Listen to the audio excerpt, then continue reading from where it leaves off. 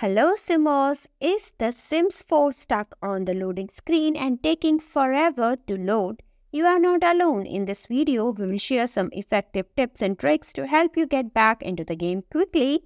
Let's dive in and fix that loading issue. Solution 1. Remove broken mode.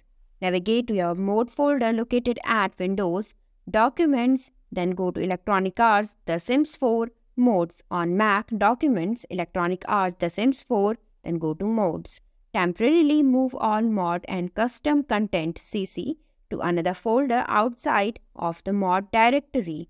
Start the game without mod to see if the issue persists.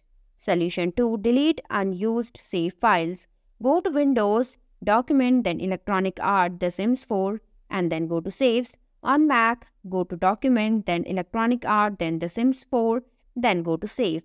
Review your save files and delete any that are no longer needed. Relaunch the game and check for improvements.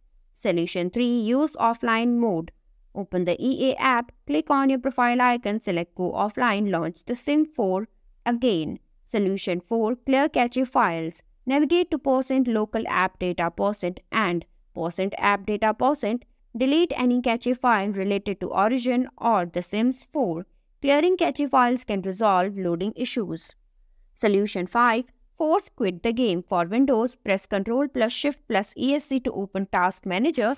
Find The Sims 4, select it and click End Task. For Mac, press Command plus Option plus ESC to open Force Quit application. Select The Sims 4 and click Force Quit.